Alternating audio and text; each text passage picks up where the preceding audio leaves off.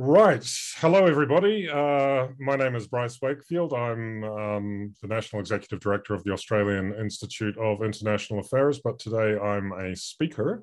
So I'll just briefly introduce our moderator. Our moderator is Allan Gyngell. A lot of you already know him. He's the National President of the Australian Institute of International Affairs, was the founding director of the Lowy Institute, and was also the Director General of the Office of National Assessments here in Canberra. So, Allan, please take it away. Thanks very much, Bryce. There's certainly a lot going on in the world at the moment for us all to manage. Everything from the withdrawal from Afghanistan, the announcement of the new AUKUS arrangement, Quad meetings in person in Washington. But I'm really delighted to be able consequential election, which is coming up and hasn't had the coverage in Australia that it deserves. On the surface, this is an election for a party position, that is president of the Liberal Democratic Party of Japan.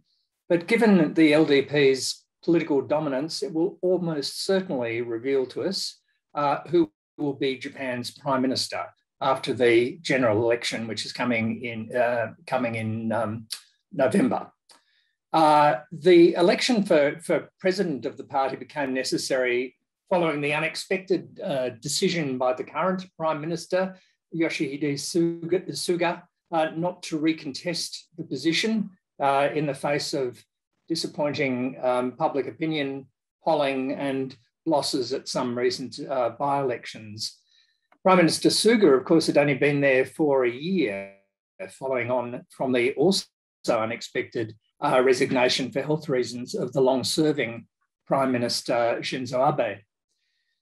The four candidates announced for this position are a surprisingly diverse group, particularly because it includes two women. And the outcome, as I understand it, but we're going to hear about that imminently, is not yet clear. The candidates are Kishida Fumio, who's a party faction head and a former Minister of Foreign Affairs. Takeichi Sanae is a former Minister of Internal Affairs and Communications. So she's one of the two women. She's backed by former Prime Minister Abe and has some of his robust ideas. Konotaro is current Minister for Administration and Regulatory Reform, best known in Japan at the moment for being the minister responsible for the COVID vaccine rollout. And he's also a former Minister of Foreign Affairs as well as Defence. And finally, another woman, Noda Seiko, who is another former Minister of Internal Affairs and Communications. Of course, this election has important implications for Australia. It's hard to think of a challenge facing our country over the next,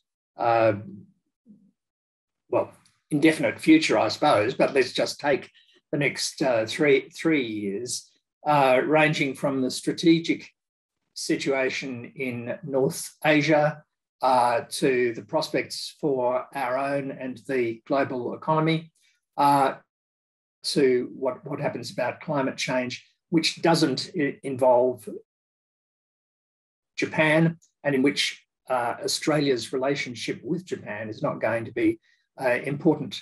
As the author of a book about Australia and the world since 1942, I'm sometimes asked about the success stories in Australian foreign policy. And for me, the first thing that comes to mind is always the successful management by both Canberra and Tokyo under successive governments of a relationship which has been transformed during my own lifetime from bitter disagreement following the war to a close and trusting partnership. And the important thing about it for me is that this transformation is not just something which has happened It's much more deeply embedded in the community, business community, civil society. As you can see in the very warm views of Japan, which come up regularly every year in the Lowy Institute's survey of public opinion. So we're very lucky to have with us today a great panel of experts to talk about these matters. In order of speaking, they're going to be Dr. Bryce Wakefield, the National Executive Director of the Australian Institute of International Affairs, Professor Haruko Sato, specially appointed professor at the Osaka School of International Public Policy, where she teaches Japan's relations with Asia and identity in international relations. Richard Katz, a long observer of Japan, a special correspondent at Weekly Toyo Keizai, a leading Japanese business weekly. And finally, joining us very soon, I gather, from a graduation ceremony, Professor Yoichiro Sato, a professor at Ritsumeikan Asia Pacific University. He's another friend of the AIIA who has contributed to many of our recent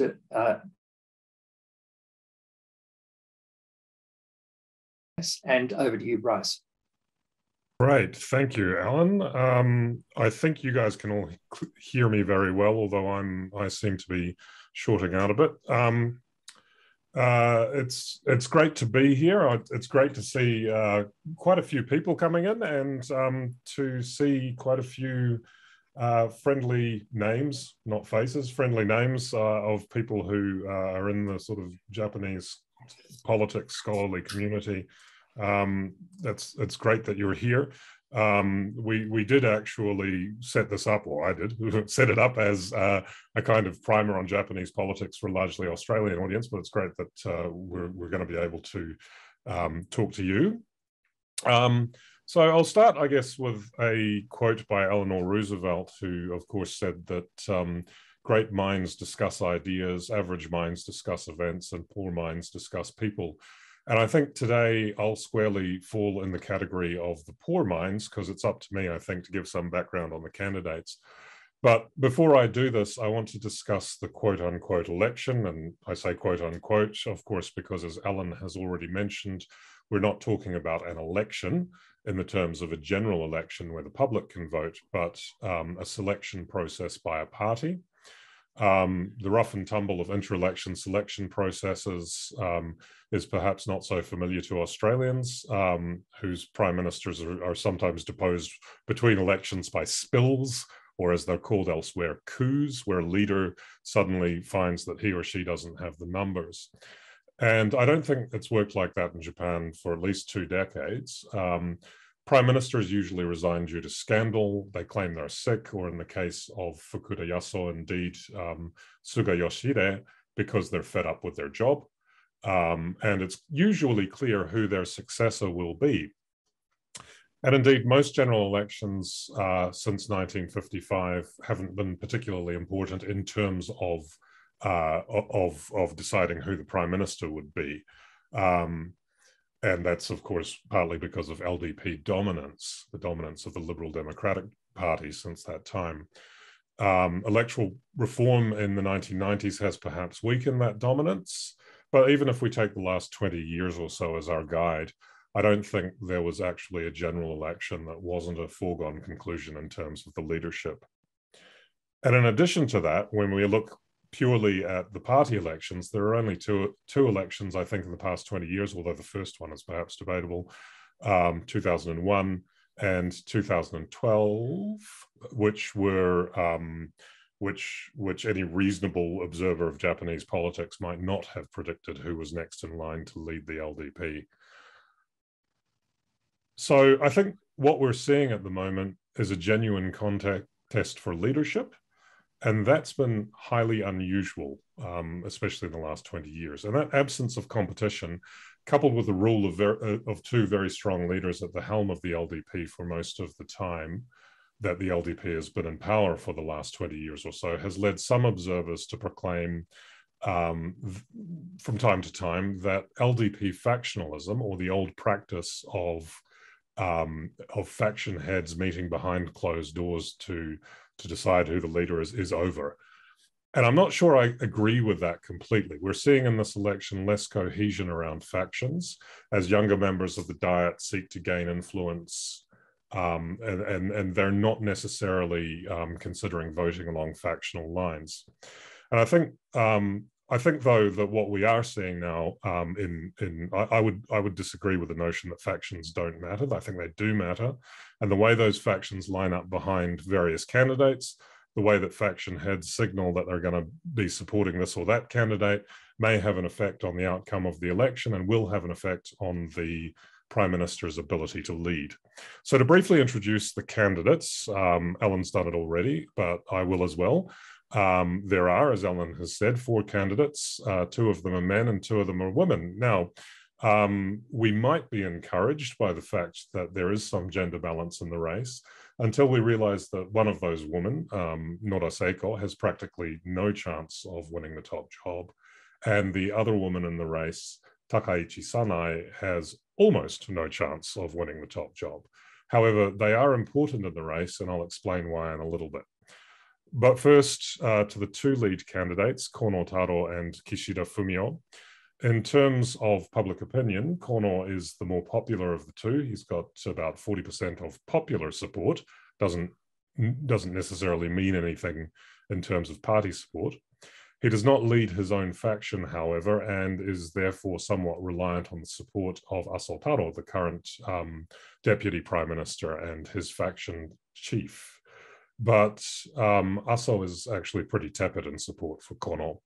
And this might be because Kono is something of a political maverick. He tends to make his own decisions, not conferring with the factions of his own party. Some of his positions are more liberal than a lot of his LDP colleagues. So, for example, he supports gay marriage and the right of women to keep their surname, which seems like a strange issue, but it's an important issue to a lot of Japanese people. And it's through these issues, as well as his push for digitization and administrative reform, that Kono has cultivated a kind of popular image. He's a kind of new leader, and he can cater to popular opinion. He communicates a lot directly to the people through Twitter, for example, right? And this is perhaps one of the reasons why the faction heads don't seem to particularly like him. As I've said, even Aso, the head of his faction, is pretty tepid. And most of the faction heads have told their members that they can vote for who they like in this election. And so that's been interpreted to mean that factions don't matter anymore. But another interpretation of that is that if faction heads aren't coalescing around a front runner early on, that means they don't like that front runner. Now, the only candidate who is also a faction leader is Kishida Fumio. He has his own faction. He's the other front runner, but he only has 18 to 20% of the popular support. Now, the other panelists, Rick, Haruko, and Yoichiro, will no doubt speak to the policy differences between the candidates. But I think one of the major differences between Kishida and Kono is their public profile. Kishida has been trying very hard to sort of present himself like Kono as a kind of popular actor, appealing to new voices in the parliament, to the extent that he's actually been fighting with older faction heads about the level of influence that factions should wield. But these efforts to position himself as a man of the people come off as a bit forced, given that he's the head of his own faction.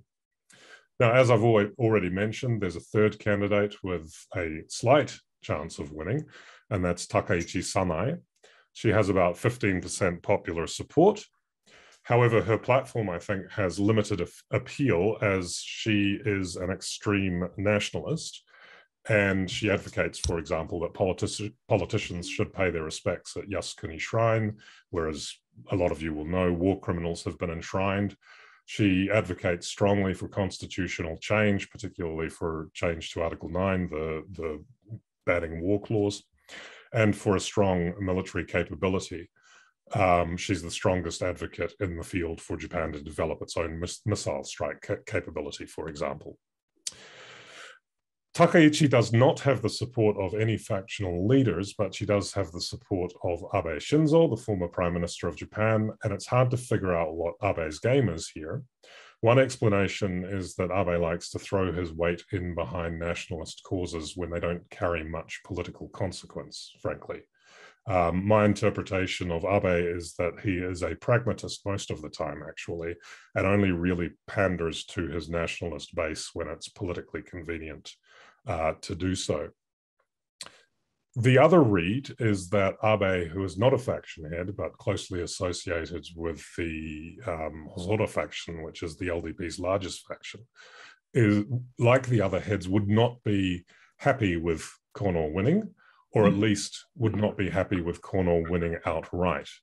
And what may be the case, I think, is that the faction heads are trying to split the field, which is why Noda Seiko's emergence is also important, because she siphons the vote, the liberal vote, if you like, so that Kono does not win an outright majority. And it looks like that's going to happen. That's probably going to be the outcome on Saturday.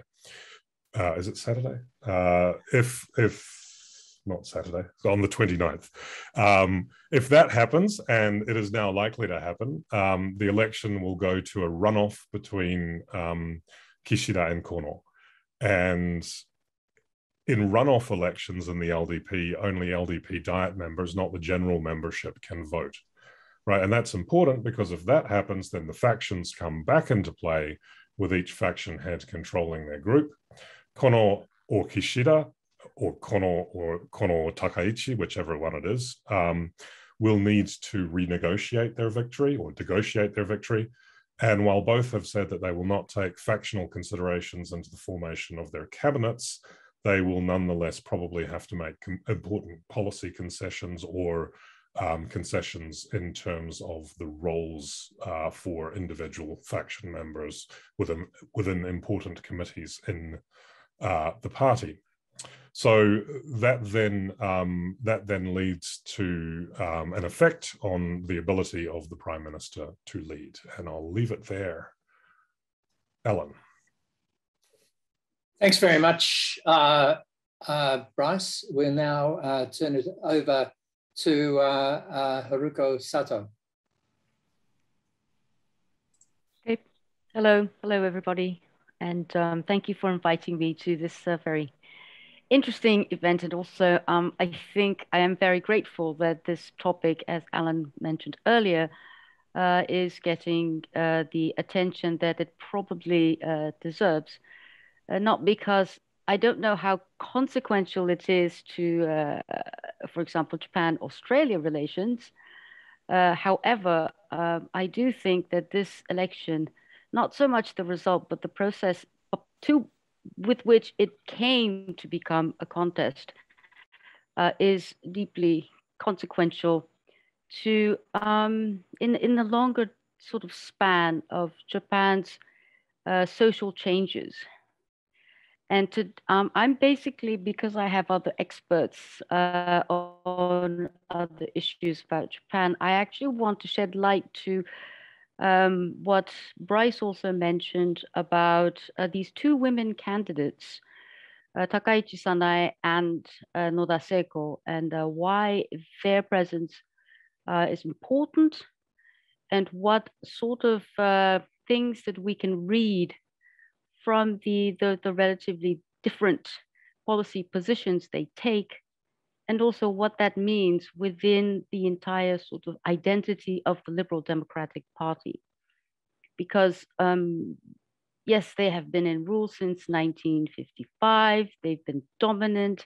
However, I think the Liberal Democratic Party has also gone through a crisis and renovation, and also at the expense of the voters becoming very apathetic.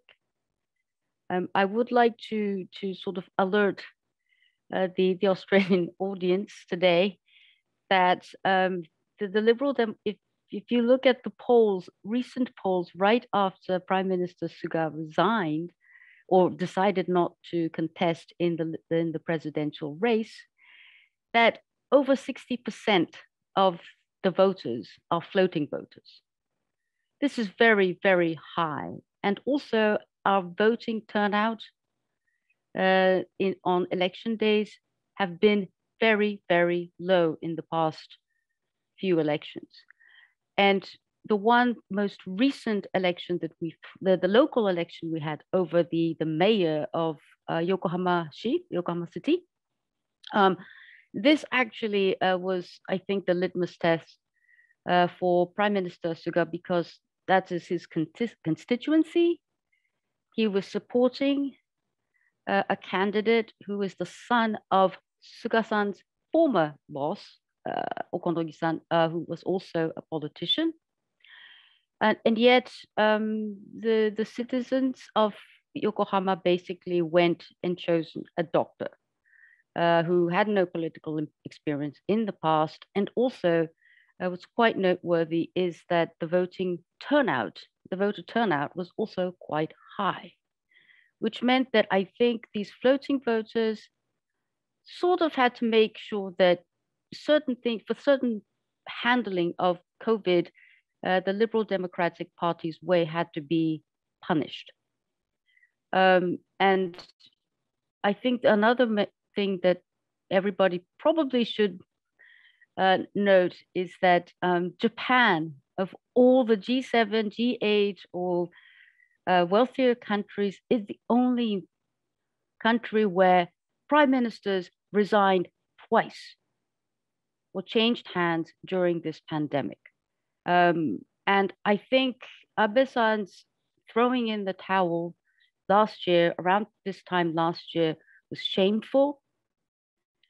And I think the COVID-19 crisis was really more of a national security crisis, that he and his focus on defense issues and his team of people were clearly not ready or capable or even conceptualized as a security threat, and just basically left it to the health ministry and the local authorities to handle. And then now comes Suga-san, who obviously for holding the Olympics and so on and so forth, and he thought that he could ride on the success of holding the Olympics in spite of COVID-19. He might be able to sort of ride on the coattails of that success to extend his term. But obviously these things weren't working. So I think there is some, as I said in the very beginning, the process with which we came to this point of having a presidential election of the ruling party is quite important. But moving on to that sort of longer theme of social change, another thing about this election actually is also quite important for the Liberal Democratic Party itself, because as both Allan and Bryce have mentioned, it actually precedes a general election. So the Liberal Democratic Party needs a face around which they can get the votes and to be in the ruling party. And I don't doubt at all that they will be in as a ruling party, although in what sort of majority, we don't know. But the kind of the focus of this election is actually also important, because the policies that are being contested and watched are mainly social and economic policies. And of course, you might say that, yes, well, those are usually the issues that any domestic election is about. But if you remember, with Abe-san, it was always something bigger about, state identity, ideology, all the rhetoric about beautiful country and all of that. And so in a way, it was sort of less to do with concrete politics or policies. But this time around, these four candidates have come out with social and economic policies that are grounded in different value systems. And and Bryce has already mentioned about these two women candidates, Noda Seiko and Takaichi Sanae, who actually do come from very different sort of political values point of view. And that surname thing is very important. I'll just explain that in a minute. But these things in a historical context is, I would be a venture to say that it is about modern Japan's sort of a contestation between continuities from pre-war Meiji Japan, when Japan became a modern state and adopted Western values and so on, and sort of gave rise to the current sort of conservatism, and another Japan that is post-industrial. It's had its success, and now the society is more affluent, it's more diverse, and it occupies a certain place in the world in which Japan is expected to be on the side of democracies, on the side of progressiveness, of social values and tolerance, and, for example, on the side of being a lot more helpful in, say, migrant issues. So these two things are they are not one of them is dominant over the other, but Takaichi Sanae and Noda Seiko, I think they represent these two waves, if you will. And Takaichi Sanae is, I think, Bryce has already said that she's very nationalistic. When she was the Minister of Internal Affairs, she was the one who was trying to put a gag order on the commercial television stations, saying if you don't report politically neutral news, then we can revoke your broadcasting license. So this is the kind of a bit of an authoritarian tendency, and that's where she is. Noda Seiko is a very sort of under studied person, but she was actually also in what is called the head of the policy coordination at the Liberal Democratic Party, which actually does require a lot of political skills, finesse, and actually they have to be a little more savvy. And so she does have a lot of experience, and she has, I think this is the 7th time she's attempting to run for this race. But these two can, one of the striking thing about the two of them, and I will explain the surname issue, why this matters, is that Takaichi Sanae goes for the traditional values of, Japanese women should actually marry into the family, and family which should be the most important unit in society. Whereas Noda Seiko and a lot of other female politicians in different opposition parties as well take a very different, well, actually more of a natural progressive view about these very archaic civic laws that have basically been in place before before the war. So this is an example of this pre-war Meiji Japan, the continuity surviving and being challenged by this more sort of progressive post-war Japan values. And why this is very consequential is because when women started to work a lot more in the 80s and in the 90s, particularly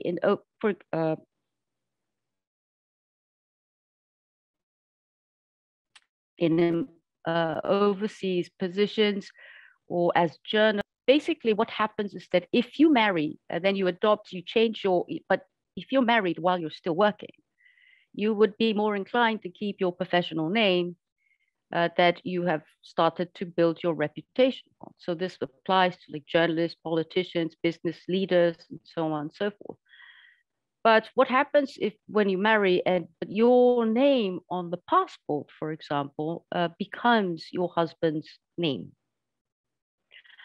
And what people like Noda is saying is that if you don't allow if you don't allow us to keep our surnames, it becomes, number one, things like a security problem at international gatherings, or particularly at immigration, or even security checks, because your name on the, say, participant list or whatever does not match your passport name.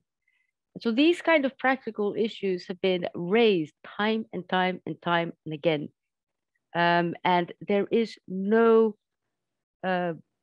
plausible explanation coming from the conservative side when, it's really actually less to do with a sort of individual identity or empowerment of women. But these issues, there's many, many practical consequences for keeping this rather draconian, archaic law over surnames.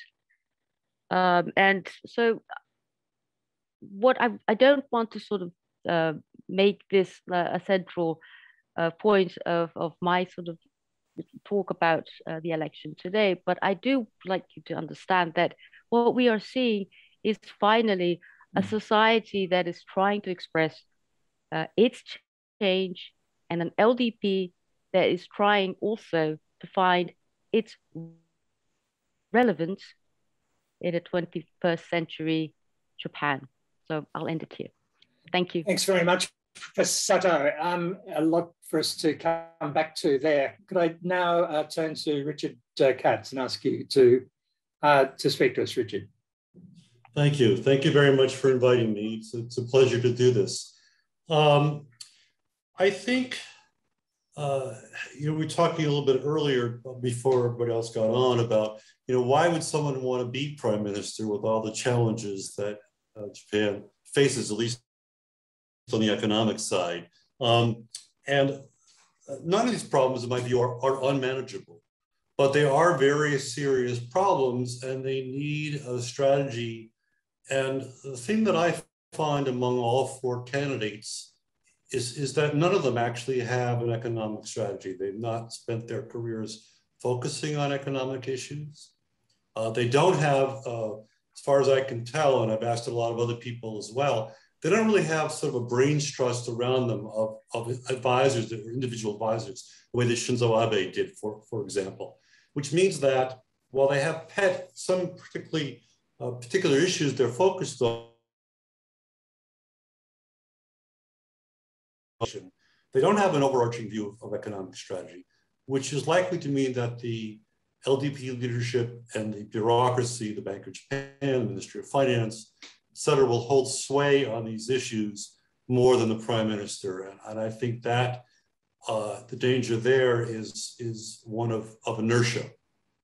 Abenomics, in my view, was a political triumph and an economic failure. And we can go into the Q&A why I think that, but the fact is he did not keep his promise to raise the rate of growth. Living standards, real wages, median household income have all continued falling under Abenomics. And so there were not three arrows that he promised, but sort of only monetary policy, and that didn't work. We can get into that in the Q&A. So that if they talk about some variation of Abenomics, again, it doesn't really have a strategy to move Japan forward. Now, what are some of the issues that whoever is elected, the challenges that they're going to have to face? Well, the most immediate challenge is the impact of COVID on the economy.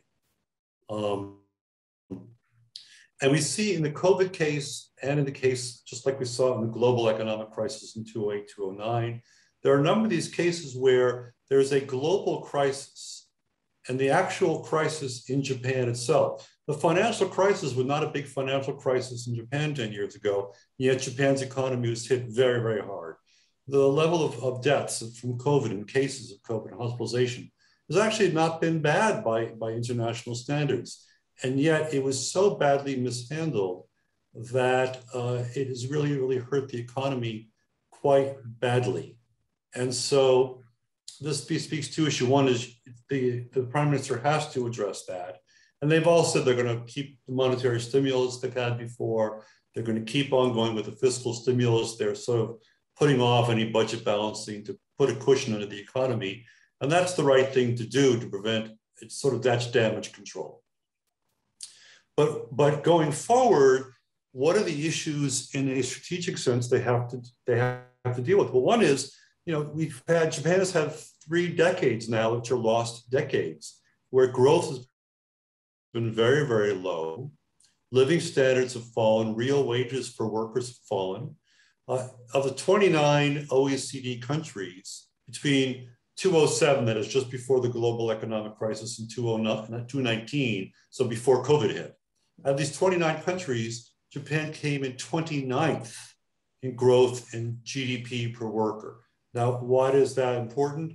Well, there are only two sources of economic growth, which is growth in the number of workers and growth in how much each worker can produce. Well, Japan is the working age population is shrinking. So the only source of growth in Japan is if each worker produces more each year than they did before. And while there's some increase, the rate of growth, productivity, output per worker has been very, very low. As I said, 29th out of 29 countries. So an issue of how do you actually revive growth is the issue, and lack of growth makes every other issue much less manageable. Obviously, aging is a big issue in Japan. People over 65 are now 30% of the entire population. Most of the growth in the workforce has actually been people over 65 who could not afford to retire. The people over 65 without jobs, particularly single women, suffer a lot. The poverty rate is really quite high. So that is how do you handle aging? How do you pay for pensions? How do you pay for healthcare? Inequality, again, is an issue people talked about. The two biggest sources of inequality in Japan, which used to be one of the most equal rich countries in the world, is no longer. 40% of the labor force are what are called non-regulars. The labor force has been divided into two parts. It used to be people had what was called lifetime employment, which is and they had certain benefits from having that, and security against mass layoffs. Well, now 60% are in that traditional employment system. 40% are non-regular workers, which means their pay per hour is about a third less than regular workers. They're not entitled to some of the benefits that regular workers get in terms of how unemployment compensation works, pension benefits, bonuses, which are a large part of income. Fortunately, there is a national health care system, so they are covered by that. The other so that's one big source of inequality. The other big source of inequality is, as I said, seniors who are no longer working, and particularly when it's a single person. And a lot of seniors have had to move in with strangers, not even household members of strangers, because their children don't take them in for various reasons, and they can't afford to live by themselves. Many of them live in towns, which have actually, the towns have shrunk so much that, and this is all over Japan, thousands of towns, affecting millions of workers, and it's going to get worse, that a town, for example, can no longer raise enough revenue to maintain the sewer pipes, and there's corrosion. They can no longer support a supermarket. So where are they going to get their groceries? One very entrepreneurial fellow developed a company that takes trucks, it goes to village and actually delivers food there. And it's quite a rising business. And it was a new entrepreneur who thought of it. The traditional supermarkets, which should have thought of it, did not. But this depopulation of towns is a big issue. Clearly, the climate change, I'm raising all these issues, not in any particular order of priority. The problem is they're all very important, and there are interconnections among them. But climate change is clearly the issue. You know, people are talking about all the economic damage to Japan because of the supply chain damage from COVID, particularly affecting automobiles. Well, the supply chain damage from flooding and heat waves and electrical blackouts because of short electricity from climate change will make COVID look like nothing. Suga, to his credit, took a big stance to move Japan more forthrightly into that issue. And Kono is very committed to that issue, very aggressive. And really, it's a political issue now of whether, in fact, Japan will follow aggressive policies. So far, while many forward-thinking, hundreds of forward-thinking leading companies are for much more aggressive action, the Keidan Business Federation, which is the leading and most powerful business federation, linked to heavy industry and the fossil fuel industry. And METI, who pays more attention to those sides of things, have been in the resistance forces against taking aggressive action. So for example, Suga had promised we're going to reverse our policy in coal, but there's no reversal. You know, METI, when they issued their plan for strategic plan for 2030, said coal will still be 20% of Japan's electricity source by 2030. Well, unless Japan takes steps by the next 10 years, the idea of getting to net zero by 2050 is a pipe dream. And this shows METI is resistant. The Q&A, but I want to give an overview here. The renewal ambition is really quite limited. It's better than it was before, to be sure, but not enough. And then there's this dream that they're going to raise nuclear power back to 20% of electricity. It's now about 6%. That's not going to happen. And when it doesn't happen, what are they going to use to fill the gap? More coal, more liquid LNG, natural gas. So that's a really a big issue. And the final thing was that, and this is this issue of so-called digitization. One of the big problems in Japan is that Japanese companies, and Japan as a country was very, very competitive, very strong when we were in the analog era of where big, capital-intensive, rich companies, they did everything by themselves without collaborating with other companies. When that was the leading edge of competition, Japan did great. Sony, Toyota were on top of the world. We're now in a digital era where even smaller companies can succeed. Our biggest giants, in fact, collaborate. There are webs of networks of companies that collaborate on all sorts of issues, including Amazon or Facebook or those types of companies. That's not something Japan has done. Japan has come in out of all the countries in the world about not how much they invest in information and communications technology, but how much benefit they get from those investments, because how cleverly they use them to change things. Japan came in 56th, which is shameful for a country which is so technologically adept, but has not been able to apply this to business practices. So Japan is lagging, and I'm sorry, getting rid of Hanko, these seals that people use to stamp documents, or replacing the fax machines with email in government operations, that does not fix the economy. It's necessary, but it is so insufficient. And so there are a whole bunch of challenges, and all of them are, in my view, solvable. They're absolutely solvable. There are political obstacles, but economically they're solvable. But that needs a prime minister who actually acts as a leader, has a strategy, doesn't have to know these issues himself, but has to have people around him that he or she trusts, who are independent of the bureaucracy and the LDP. And that, I'm afraid, is not the case for any of these four. And so I think we'll see a lot of inertia on economic issues. So let me stop there. I probably spoke too long anyway. Thank you very much, Richard. That was a sobering account. I'll give the good news in the Q&A if anybody wants some good news. Good. I'll ask you about that. Now, let me welcome Professor Yoichiro Sato and ask you to give us some good news, perhaps, Professor. Thank you very much. It's great to see the Australian audience. I'm not sure if I have a good news or not, but I'll talk about the prospects in terms of foreign policy and security policy in post-Suga Japanese leadership. Bryce has mentioned and carefully avoided making a solid prediction, and I think that's the right attitude, because whoever makes solid prediction about the Japanese election, they end up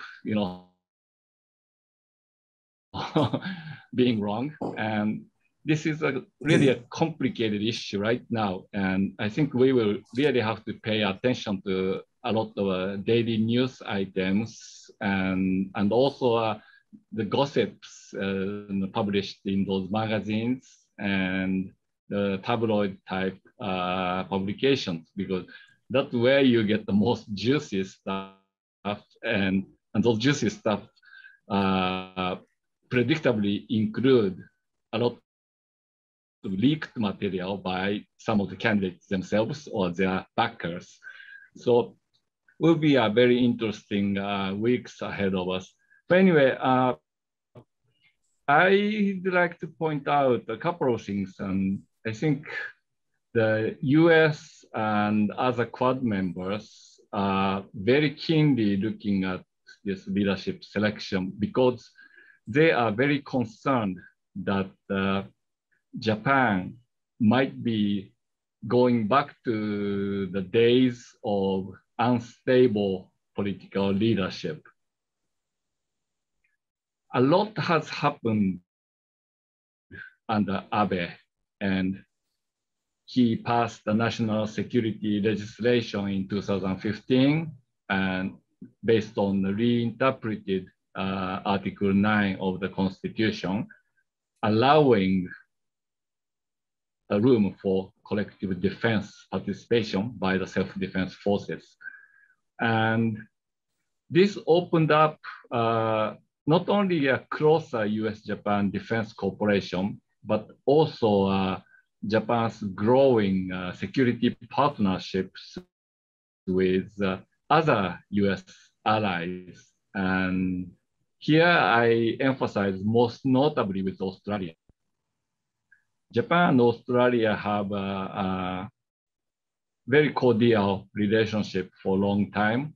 And the 2+2 meetings between Australia and Japan started even before Abe. And it has a long history of cooperations, mainly starting from the UN PKO participation in Cambodia, during which Japan dispatched the self-defense force and some civilian components, and Australian troops worked very closely with the Japanese under the PKO umbrella.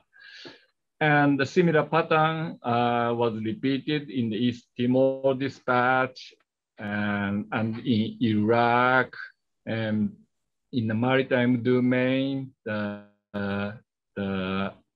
operation Enduring Freedom against the Taliban's the smuggling attempts, the naval refueling activity by the Japanese corporation, Japanese self-defense forces, in cooperation with Australians and many other US allies and friends.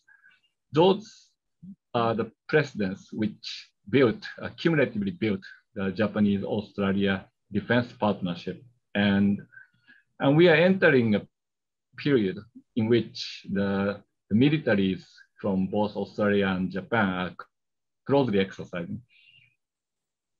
The new partnerships are expanding beyond Australia, and now India, UK, France, Canada, they all have strategic partnership agreements with Japan, most of which were signed during the Abe administration. And those partnerships agreements come with the regularized 2+2 meetings, and also with AIIA, the acquisition and cross-servicing agreements, which are necessary when two militaries from different countries jointly work in high frequency. But even Australia even went ahead by signing the reciprocal force agreement between Australia and Japan, so that the assumption is that the mutual presence of troops on the counterpart soil are anticipated in the coming years. So two countries have made adequate preparation to deal with this closer defense partnership. All of those happened under Abe, and Suga pretty much succeeded, carried on all of it, but the Suga administration anticipatedly is ending right now. Well, Suga is attending the Quad Summit meeting as one of his last jobs to do. Well, the good thing Suga is a lame duck outgoing prime minister, because otherwise he wouldn't be able to make a trip at this timing. But why would the US wanted Suga to come? It's very important that the US in particular, but other Quad partners also, upgrade Japan's commitment to the growing collective defense at the summit level. The foreign ministers level face-to-face meeting happened, but at the summit level, this is going to be the first time.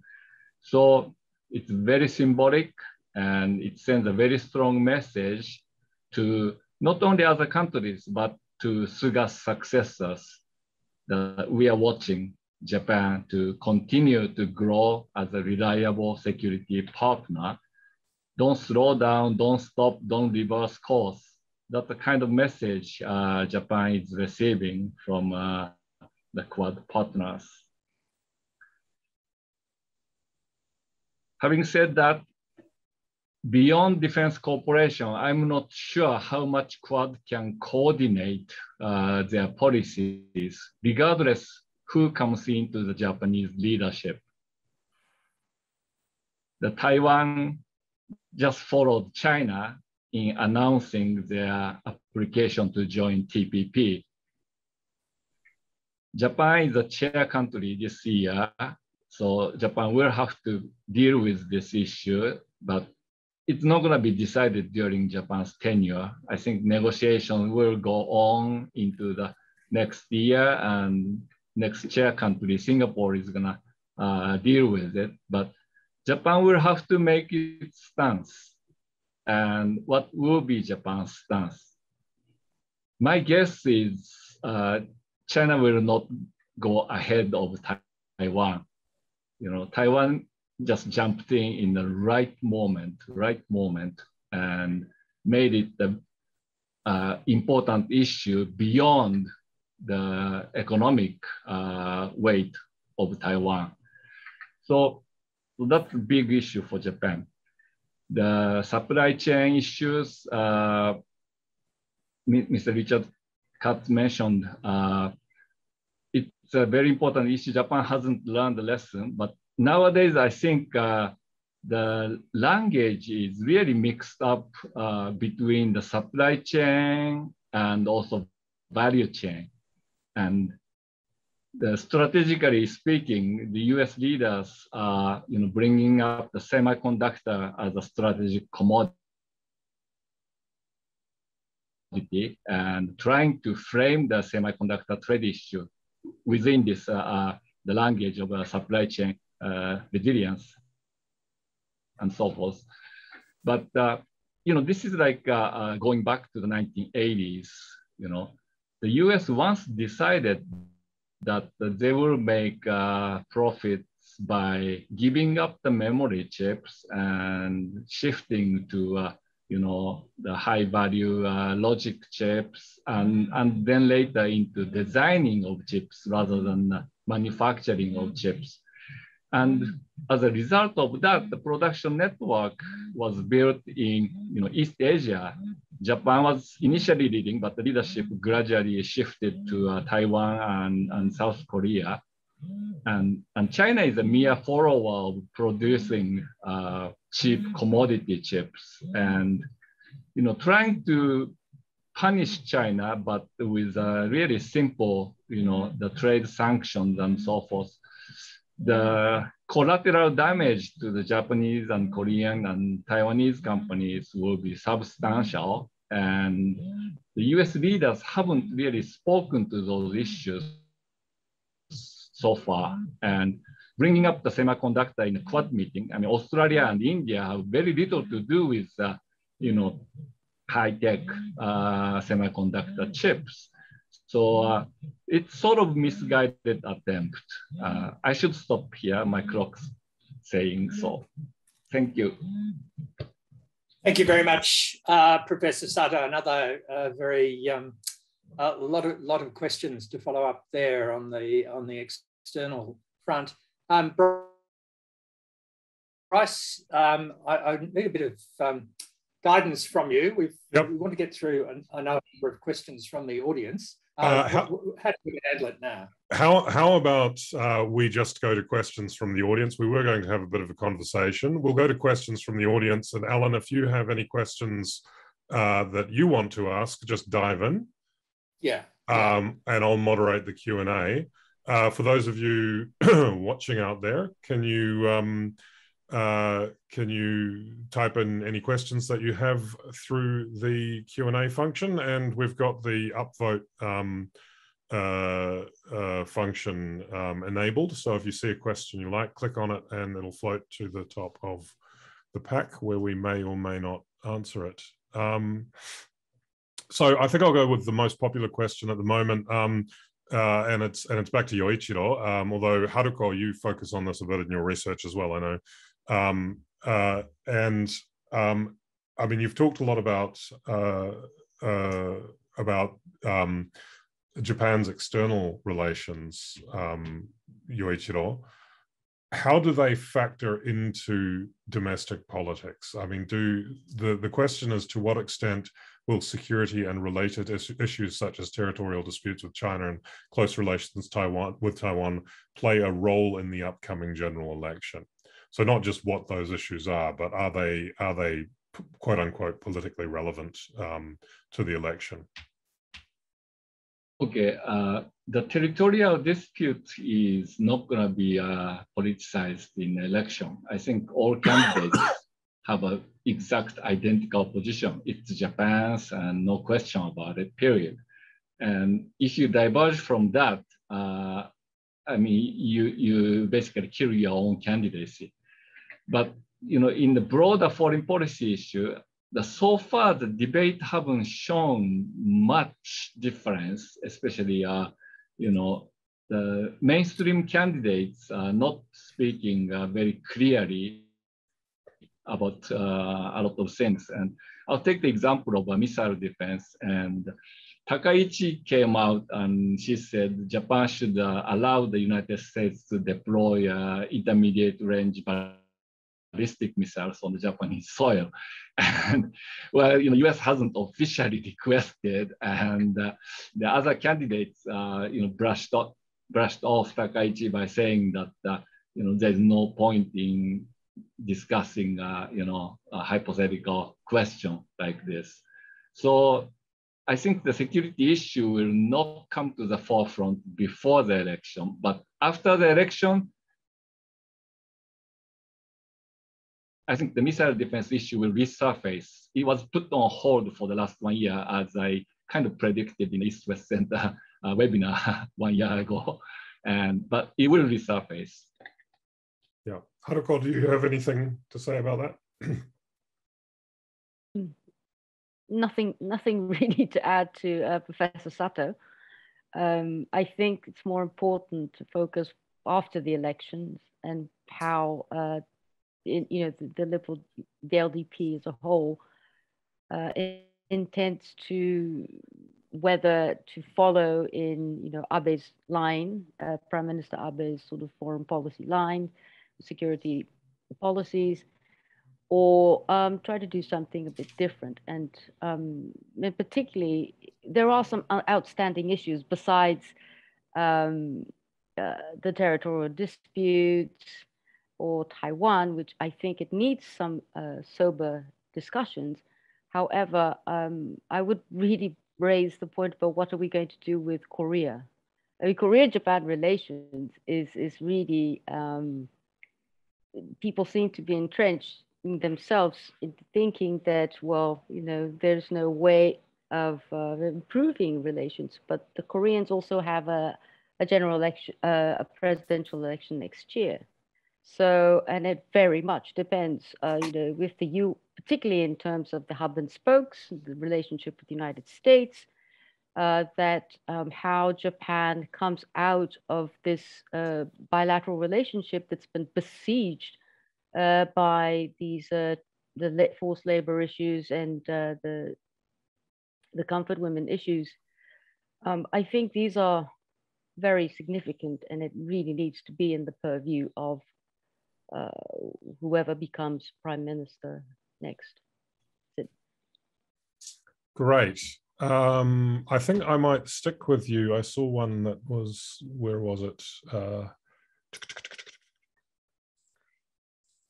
Yeah, I'll stick with Haruko, but Rick, you might want to address this as well. Whether, regardless of whomever is elected Prime Minister of Japan, it will be the first time that that Prime Minister will be born after the 1960s, and of course that's 5 years after the formation of the LDP.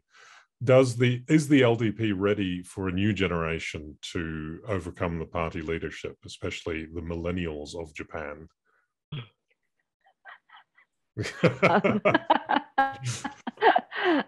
I think if if they're serious and if they want to survive, they don't have any choice. They have to be.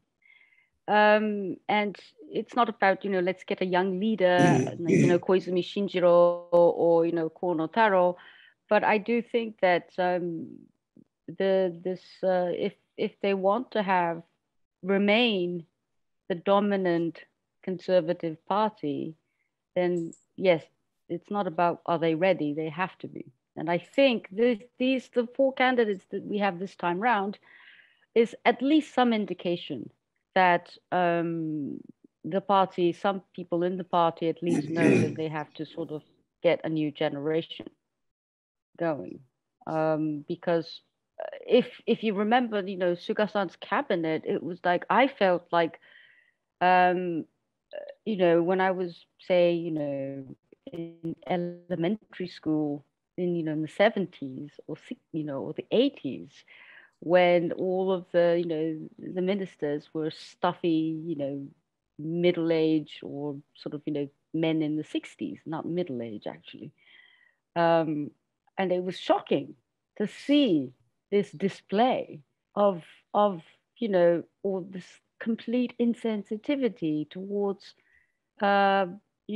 diversity, not even like gender equality, but just this, I don't know how to say it. But yes, it's not about are they ready. If they're not, then we will have a very unstable, as Sato Sensei said, a rather unstable sort of political situation for some time, maybe 2 or 3 years.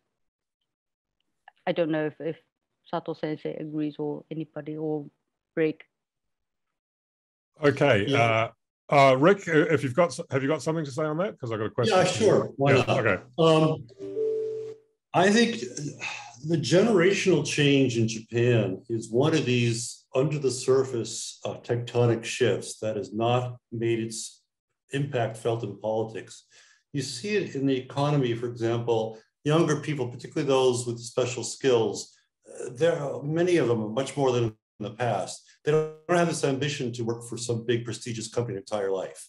They more than want to get on the ground floor of a growing company, of a new company. And the way that you see the impact of generations and other things is, as Haruko said, it's not that, well, she pointed this out, the low turnout.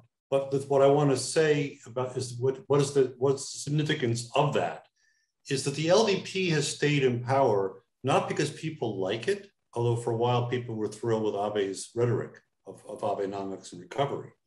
It stayed in power because there is no viable opposition at this point. And so people simply do not vote. But in several elections, when somebody was actually raised a credible alternative, the vote turnout really, really rose. And a lot of these people who turn out are urban-based, younger, some of them are women, et cetera. Now, this occurred in 2009 when the DPJ, the opposition party, the Democratic Party of Japan, triumphed with a very, very high turnout. When they totally failed to run the country in a way that the population found credible. And the LDP under Abe had an equally significant triumph, but the LDP triumphed with fewer votes in its victory in 2012 than it had in its defeat in 2009, which is the people who came out to vote because they were enthusiastic about the prospect of change didn't vote again in 2012.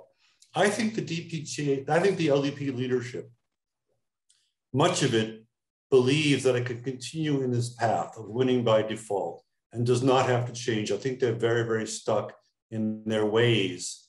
And there are individuals in the party who want to do something different, of which Kono is one, which is why the faction leaders don't like him.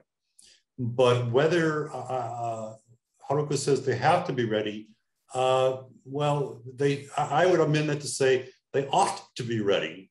And if they're not, one day they could face a cataclysm like they did in 2009. But whether they, in fact, will obey that imperative, I think that's very, very much undecided. And who actually wins the election this time will be one indicator. If Kono does very, very well in the first round, but does not get 50% of the votes, and the Diet members decide to choose somebody other than the one that people wanted, that to me is an indication they haven't yet awakened. That's right. I think that's correct, and I mean, even if he does win 50%, or even if he doesn't win 50% and they still choose him, there's going, I think, a lot of politics around factional contestation, Yes. and that's going to affect his ability to lead. I mean, if he wins the first round, he's a popular prime minister and he can sort of assert himself. Although it has to be said, I mean, Abe came through the second round and was quite a strong leader in his own right. And on that point, there is a question here from Ricky Kirsten that I'll take a stab at. She asks, to what extent can you see the proxy battle for influence in the LDP between Nikai and Abe behind the dynamics of the LDP presidential race? Now, for those of you who don't know what that is, Nikai is Toshihiro Nikai is a very powerful broker in the LDP. He's been the Secretary General for a long time, and there's a battle over the position of Secretary General within the LDP because, of course, the Secretary General is a very influential figure. It's the Secretary General that can raise political donations. It's the Secretary General that can ultimately choose who gets to run in elections, and that's more important than it has ever been, or it's been more important in the last 2 or 3 decades, because previously the LDP had or Japanese elections were fought over multiple candidate districts. So the LDP could field 2, 3, 5 candidates, and it wouldn't be such a problem because you could have 2 or 3 LDP candidates in one district winning. Incidentally, this also explains the rise of factions, because the LDP candidates were competing against one another and they had to coordinate the vote. But now, since electoral reform in the 1990s, we've had single-member districts. And that ability to choose who gets in has become all the more important. So there is a battle going on between Abe, Aso, and a guy called Amari. Well, there was. I mean, Abe and Aso were trying to put Amari in the Secretary Generalship, and Nikai was resisting them. Now, I think Kishida wanted to get rid of Nikai. Is that correct, Yoichiro? You seem to be nodding. Yeah, okay. And so that will play into the race, right? It'll be Abe and Aso supporting Nikai versus maybe whoever else it is, either being silent on who gets to be the Secretary General or not. So all of these factional dynamics are happening behind the scenes, and they're going to create loyalties between the politicians and the faction heads, and that's going to affect I think the Prime Minister's ability to lead going forward. Okay, let's see if there's another. And that question, by the way, was from Ricky Kirsten, who actually introduced me to the Australian Institute of International Affairs by telling me to write an article for Australian Outlook. So that's kind of why I'm here, I guess. Okay.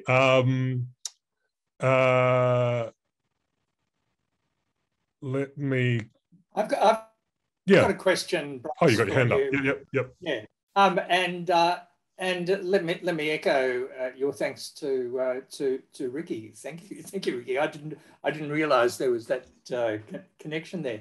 Look, I didn't want the webinar to end without my asking Richard Katz the hard questions that I promised him, because the presentation was a very daunting series of challenges, Richard, particularly around growth and inequality in Japan.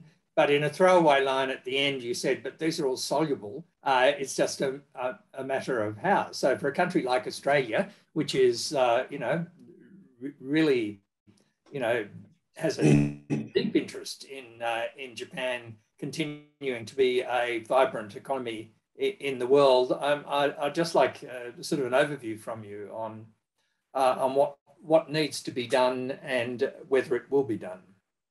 Sure. Thank you for that question. If you look at the resources that Japan has, its primary resource really is its people.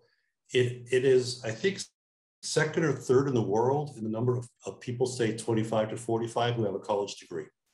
It is third in the world in terms of, if you overlook, the patent flooding, you just have a proper measure of patents in terms of production of technology, production of new ideas. The application of them by businesses is no longer what it used to be, but in terms of pure technological prowess, it's up there. You have an educated workforce. It's very attractive for foreign companies to come there if they were able to buy Japanese companies, which they can. So it has these resources. There are that they've always had. You have a younger generation, which is a very, very different mindset than its previous generation. That has both positive and negative consequences. On the positive side is one I mentioned before, which is that you have people who've gone out in the rest of the world and have experience, and a lot of them are either founding new companies that challenge the old people, or the older companies, that is not the old people, older companies, or they're willing to go to work for them and get in the ground floor and do something exciting with their career. They're not the people who needed the security because they grew up going to school without shoes on, or hated their job and were bored with it but saw no alternative. So not the majority. The majority become even more cautious, but there is this rising minority. The entire gender relationship situation has become a double-edged sword. On the one hand, in the 1986 Equal Opportunity Law, Japanese women were promised equal opportunity in promotion and employment. The law is not enforced, but they were promised it. And so they flocked to these four-year colleges where previously they were relegated to these two-year colleges whose purpose was to make you attractive in the marriage market. And so they went to college expecting careers which they didn't get. Well, the talented ones, are flocking then to these newer companies. And you walk into one of these offices and you see women managers around, which you just do not see at the old fogey companies. One thing is the Japanese government could simply enforce the law, which is equal pay, equal promotion for equal work, whether you're male or female lines, but also around regular and non-regular lines. One of the big issues is technology. The Japanese companies are very, very adept at the pure technology, but because they've operated in such an insular fashion that we're going to do everything ourselves, they've not been able to take advantage of the tremendous power of the new technology. Why, for example, why is not Sony a world beater in cell phones? Where's the Sony tablet? These are superb companies which have not been able to adapt, and they really need to learn new ways, and they will do so most if they face competition, both from foreign companies coming onto Japanese soil, but also new challengers. And finally, there's the force of globalization. If you look at the people who are creating exciting companies, so many of them have global experience. For example, Rakuten, which is well, actually Amazon has now beat it out as the largest e-commerce mall, but it was Rakuten. Well, Mikitani, his father taught at Yale. He himself got a Harvard MBA. When you talk to these young entrepreneurs who are in their 20s and 30s, so many of them have gone to Stanford, or a guy who created Zozo Town, and he's a billionaire. He retired at age 40. He's just a billionaire. He had this experience of living for a year at Stanford. The guy who's number 25, the one self-made person on the list of Japan's richest 50 is a guy who founded Mercari. It's an online flea market. He spent a year after leaving one company, spent a year traveling all around the world to gain experiences around the world. So these people have a very, very different mindset. So that underneath the surface, there's all kinds of very, very exciting social changes. I'm actually finishing a book on this topic. A little plug there, sorry. But it has not made its way into the leadership politics. There's not been either a political party or a faction of a party which has taken on this constituency and moved with it. With maybe Kono is looking at that. I just don't know enough whether he is someone who would know better, but some of his issues speak to this generational and other social changes. And it's certainly not made its way into the powers of big business and K-Donren. But now I'll say one final thing and then stop, which is it's very interesting that K-Donren is so backward on the issue of climate change. So 400 leading Japanese companies, household names, including, by the way, Sony, formed their own group to push aggressive climate changes. And they had met with Kono and said, you know what? We're not going to be able to produce in Japan in 10 years because people in other countries are saying they won't buy from us unless we're 100% renewable, like Apple. So we're going to have to move our factories out of Japan. Our factories in Europe can meet those conditions, but not in Japan. If you want us to stay in Japan, you've got to respond to this global process. And so globalization is also a potential force for progress, so that it's very easy to design a scenario where these things congeal and we have the optimistic turn in Japan. It's unfortunately, even easier to design a scenario which Japan once again misses an opportunity. But the potential is there for a good outcome in a way in which I don't think it's been in say 20 or 30 years, precisely because of these social changes, some of which Haruko spoke to earlier. So that's the grounds for optimism. Thank you. Or at least hope.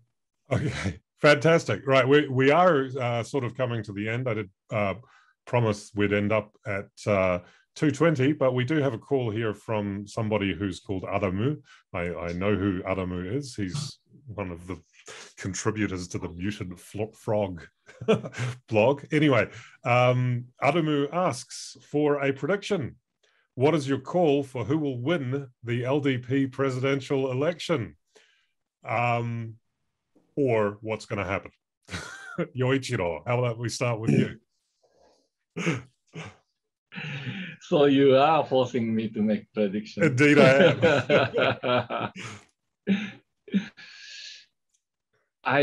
am. I was quite astonished by the development in the last 2-3 days, during which Kishida really lost steam. And now she's matched by Takaichi in terms of the percentage of support among the parliamentarians. And this is really a fatal for his candidacy. If he cannot retain the second during the first round and fourth to third, then, although the present factional kind of implicit backing by faction leaders, it's going to go back to zero. It's going to be voided. And the second round will be a whole new ball game. And Kishida's not going to survive if he comes in third during the first round. So I would pay a closest attention to this match between Kishida and Takaichi, and also their margin trading behind Kono in the first round. I'm still not making a prediction, am I? Okay. Haruko, do you have anything to add? No, I think it's going to be Kono. It would be very good. Everybody knows it would be the best. And I think, and I thought it would be Kishida in the very beginning, partly because it's like a safe, if not boring, candidate. But you know, Kishida is moderate. He's savvy. He's he's got the aura and everything. But I think it really could be Kono, which won't be bad. But I'm not betting anything on it. Rick, any predictions? Well, I don't like to make predictions about the future. I'd rather make them about the past. But having said that, and this may be wishful thinking, well, let me just say this: if they were a strong opposition party that the LDP had to worry about a month after this selection, then it would be Kono. I think to win the election. Since there isn't, I think the leaders feel free not to put Kono in there. Nonetheless, I'm going to make wishful thinking, but the more likely option may be that the scenario that you outlined, which is that Kono does manage to become prime minister, but he's unable to really dominate the party in the way that Abe as a personality so dominated the party and really got his own people there, so that Kono isn't quite Kono, and that may be the option. On the other hand, he maybe people fool us. No one expected Koizumi to be as dominant, and he had been dismissed earlier as a kind of a flake, and so one never knows when these things happen. So I think let me predict this: the most interesting outcome would be for Kono to win, and for him to really act like with the powers that Conte, the Prime Minister's office can have if he chooses to use them, and uses the power of the TV and Twitter to really dominate the party. That would be an interesting outcome. Yeah, that I'd agree with that. So for what it's worth, my 2 cents is that it's going to be Kono. But even if it isn't, the fate of the next prime minister is going to be is going to hang on whether or not he can dominate the factions, as you've said, Rick, but also whether and you'll note that I've already used he, so I'm counting Takaichi out. But whether they, the prime minister, can also put up a good fight in the general election that has to be held, I think, in November.